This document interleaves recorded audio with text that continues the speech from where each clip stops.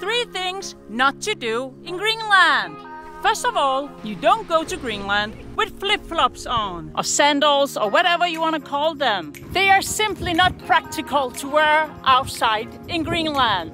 Second of all, you don't just walk around in t-shirt without bringing a jacket, because the weather is just too unpredictable here in Greenland. Third and last, don't expect everything to be on time, because here in Greenland is the weather that is in charge of us. We never know when we're gonna be delayed, or need to leave earlier, or need to do things earlier because of the weather. Life is amazing, det bliver Tacos!